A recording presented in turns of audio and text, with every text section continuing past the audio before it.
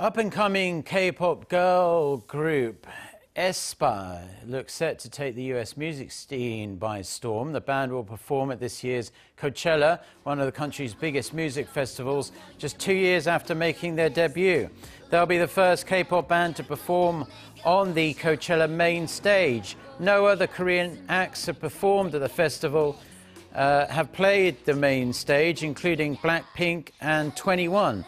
On Saturday, Aespa will perform their hit songs like Mamba, Next Level and Savage, as well as a special unreleased track.